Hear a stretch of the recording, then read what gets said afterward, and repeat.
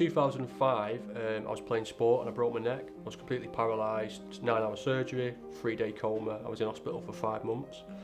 8 months after being discharged, and I had a flashback of the impact of the injury when I broke my neck. So I went to the doctors and he diagnosed me with PTSD.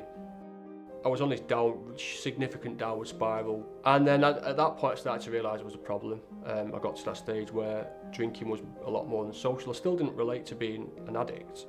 And I think with men as well, it's even more challenging because you have this bravado, and talking about mental health, it can be a sign of weakness, and there's still that, I guess, reluctance to discuss it. When I realised that I finally needed to do something about it, I went to a talking therapy group through a local provider.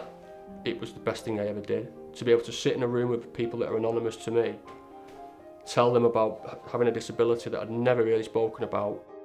The big 4 or 5 things that I focus on are sleep, good food, optimal hydration, good physical activity, and mindfulness.